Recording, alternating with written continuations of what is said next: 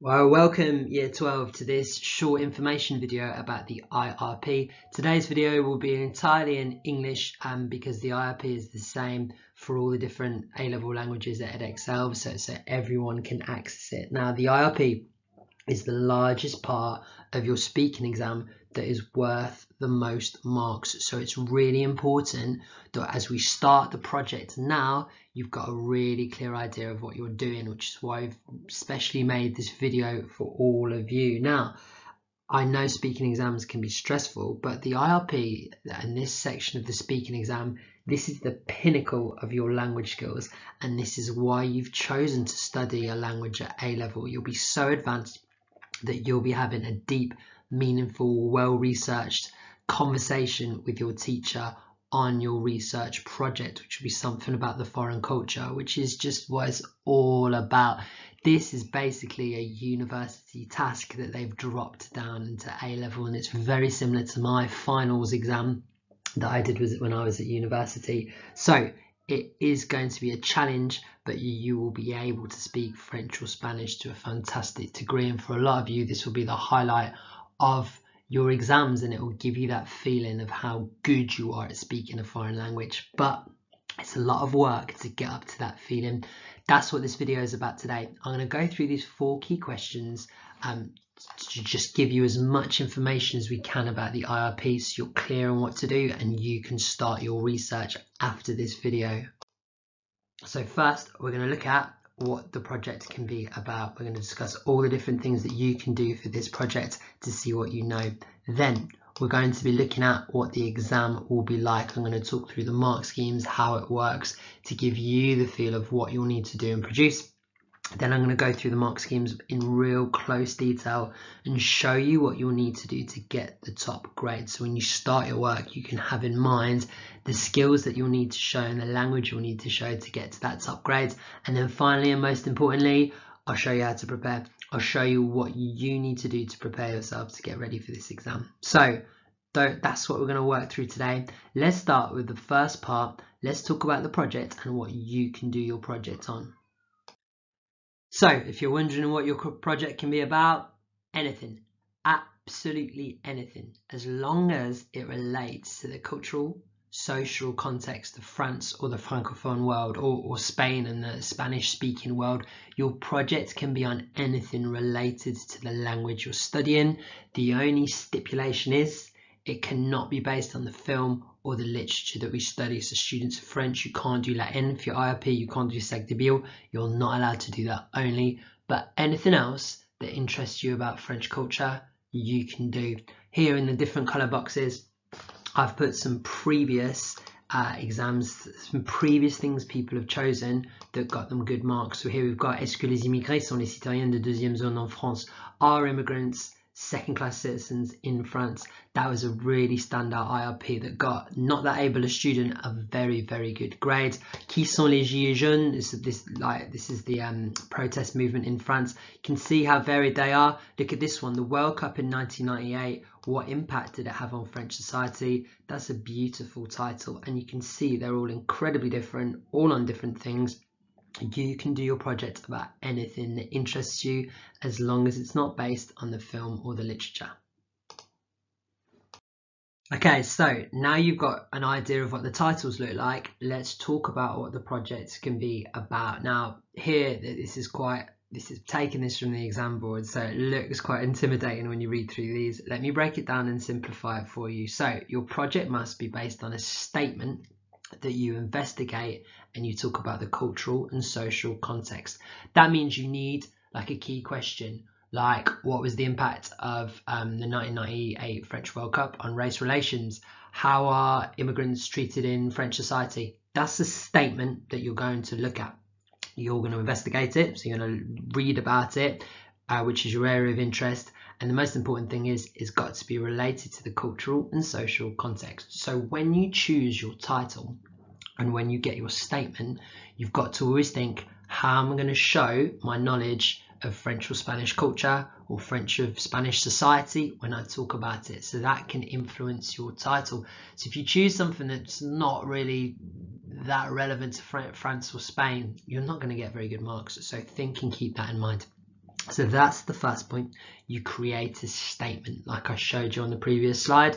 Go back in the video if you want some examples of that. Then it says, or the example says, include evidence of research findings investigated independently from a range of authentic sources.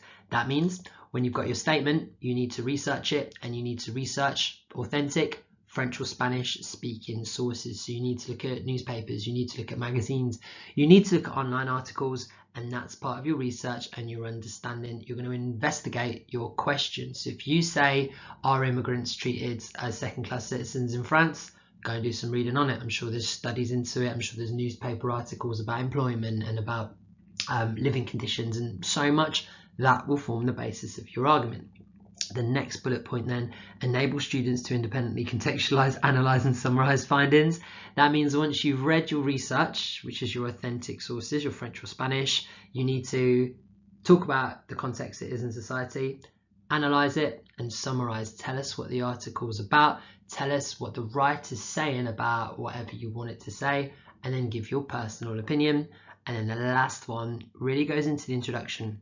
It says, the last bullet point, enable students to identify at least 2 written sources which they can summarize and give a personal response to in their presentation. I'm going to talk about the presentation next. This is saying you have at least 2 sources that you know really well, which have loads of arguments that you're going to base your presentation on, and then after the presentation we're going to talk more generally about your research overall. Okay, so let's talk about that 2-minute presentation just to go through the exam. So the exam is 11 minutes, or this section of the exam, the IRP, is 11 minutes. 2 of those 11 minutes will be your presentation. Okay, so in your presentation is very, very tight what to do and how to do it. We'll make sure your 2-minute presentation follows this. So the first thing you need to do, in the first line, you need to outline your statement. Donc cette année, j'ai fait des recherches et j'ai choisi de parler de. Tell me what you want to talk about. What is your statement? Est-ce que les immigrés sont les citoyens de seconde zone? Qui était Philippe Pétain? Whatever you've chosen, you're going to outline what you think. Then, that's your first thing. You need to give an overview of at least 2 sources. So you're going to say one article that is particularly important is, and then you're going to reference it and say, in this article they say 1. So your first paragraph, tell me one interesting thing they say, and then very briefly give your personal opinion. Then the second paragraph, say something interesting they say, and then very briefly give your opinion, and then do that for the other article. So your 2-minute presentation isn't 2 minutes on what you think, absolutely not. It's 2 minutes on 2 articles where you summarize the ideas of those articles and you very, very, very briefly say what you think about them. Now, why is it so brief? Because the next 9 minutes is the conversation and what the examiner will do. Every time I examiner, I mean your teacher, it will be me or Ms. Walker or Ms. Alvarez or Dr. Olubemi doing this exam. No one else comes in. So then the examiner will take what you've said in your 2-minute presentation, which you haven't justified, and they'll say, you said this, why do you think this? Or why do you think that is? Or what did the author mean when they said that? And then you'll need to justify and develop your ideas. So that's what the 2-minute presentation is about.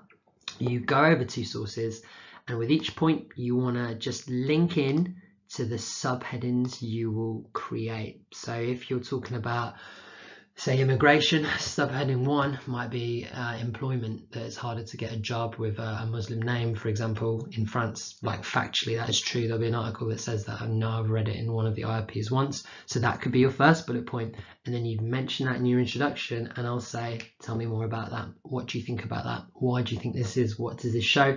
And that's how we develop for the second part. Let me just go into more detail about that. So part 2, as I mentioned, is a 9-minute discussion. And it's pure question and answer.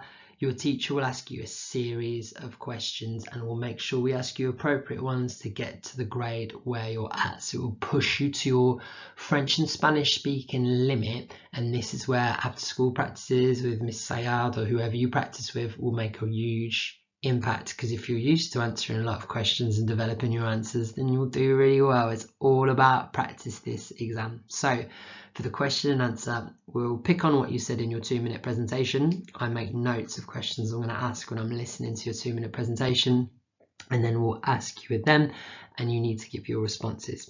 So it is quite a strange feeling exam for a speaking exam. This is what I want you to think of it as. Think of it like an essay, like your Sector B essay or your Spanish essays, where you make your point and then you give an example and then you justify it. That's what you'll need to do. So I don't want like a sentence answer. If I ask you what something means, I want you to develop it in as much detail as possible with an example, which would quote something you read in one of your articles, and then justify it. And then I'll come back at you and say, well, what about this? Well, what if someone said to you that? And then you'll have to say the other side and then justify it, and that will make it good. The other way to think about it, think you're a lawyer. Yes, you're a lawyer defending a client. You're a lawyer defending someone, the defendant, and I'm going to be accusing you of doing things, and you're going to have to argue back in a very academic way. That's the way to see this exam. It might sound daunting right now at the end of year 12 when you're watching this video, but come the end of year 13, you'll be ready for this. We get very, very good marks in the speaking exam, and I'm really happy with how we run it. So you will be fine if you do what we say. Okay guys, so we've covered quite a lot of ground here. I'm pretty happy with what we've got. We've talked about what the project can be about. I'm happy with that. What will the exam be like? We've gone through the introduction and we've gone through the conversation, the 9 minutes. Hopefully you've got a better feel of what it's like. Let's talk about what to do to get a top grade. Let's look at the mark scheme and the criteria, and then finally we'll look at how do you prepare and what you can do at the end of year 12 in this half term to make sure that come this time next year you've already done the exam, you're 100% ready for it. Let's move on to the second part. Okay, so it's a very long mark scheme. The first marks you get, 12 marks, are just for the quality of your 2-minute presentation. Now, everyone watching this video should be aiming for the 10 to 12 box, because this is the bit of the exam that you can work hard on, you can learn off by heart, and you can come into the exam with that in your mind, a 2-minute presentation. So to do this well, it shows you, is what I've said already, you need to give a synopsis, which means an overview of 2 articles, and briefly give your own personal opinion. And you must talk about French specific examples, ideas and culture, or Spanish specific. It's so simple. That's what you need to do. Show you've understood the articles, show the main arguments of the articles, and tell us your personal response convincingly, but without going into too much detail. And that's where your language and how you express yourself is going to be so important. 12 marks are just for the 2-minute presentation. And then when you start the 9-minute section, you're marked out of 12 again. There's 2 things for you to remember when it comes to the conversation side, and it is this down here. I've tried to simplify it at the side. It's here. Your ideas have to be relevant, they have to be perceptive, and this is the big bit, supported by information, examples, references, just like your essays. Make your point, show an example and discuss it. And to show it, the second thing you need to do, always have a consistent focus on the cultural and social context.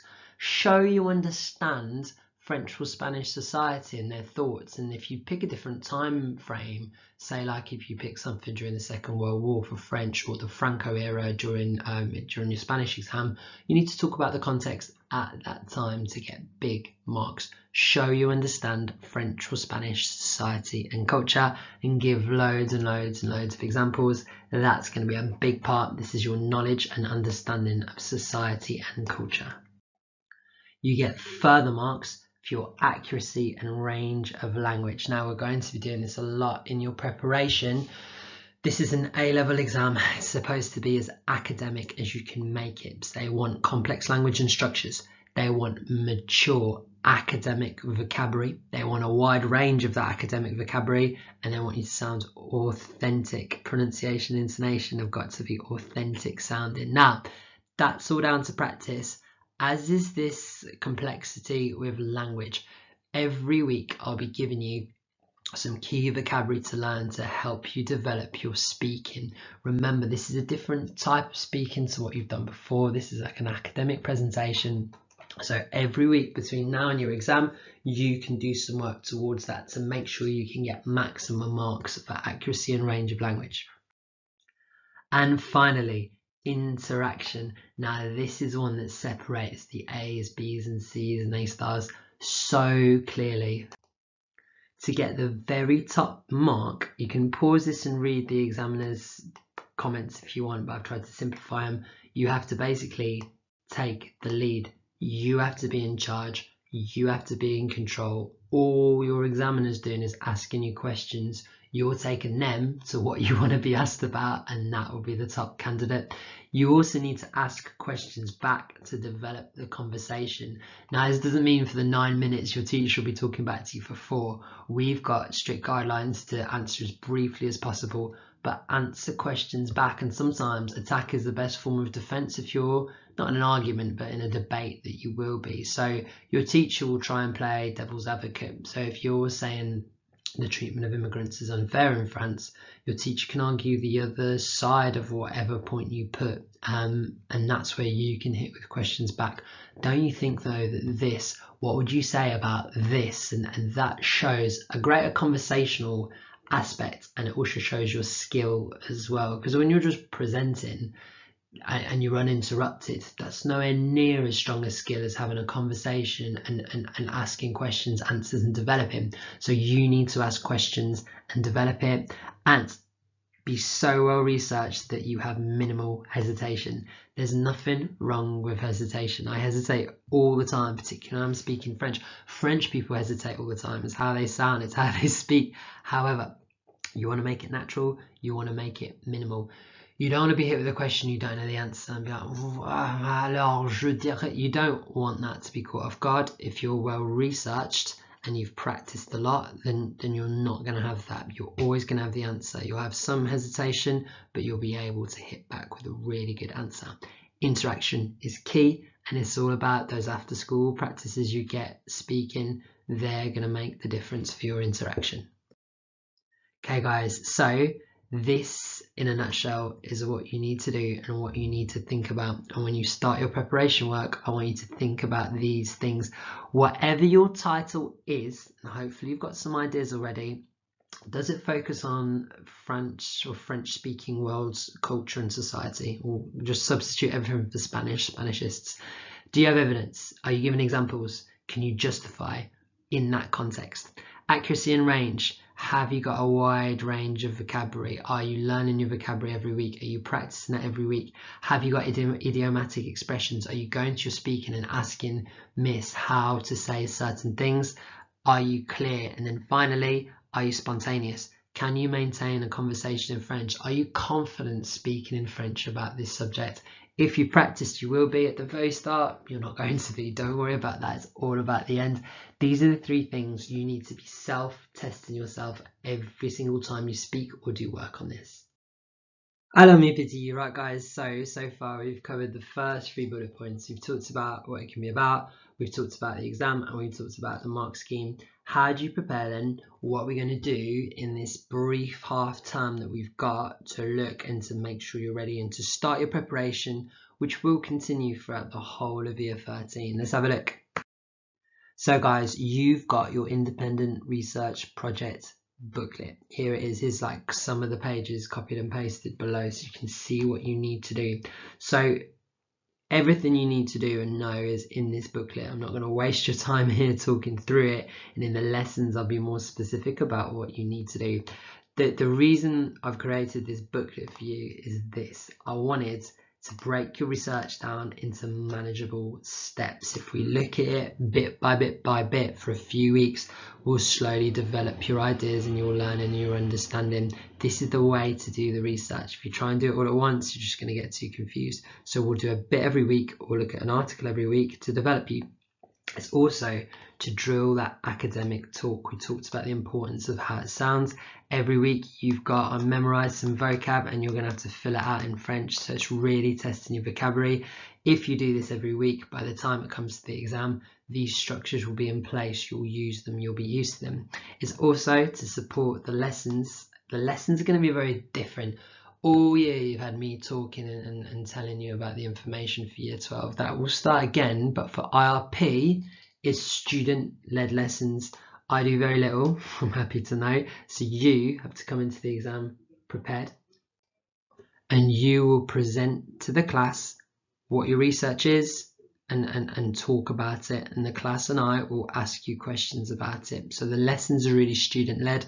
When you're not presenting yourself, you're going to listen to other people's ideas and you're going to be asking questions, which will help you because you're all doing this together. You will listen to other ideas, you'll see other tactics, and you'll be able to learn a lot from each other. And then finally, this booklet is to provide you with the structure for your presentation and subtitles.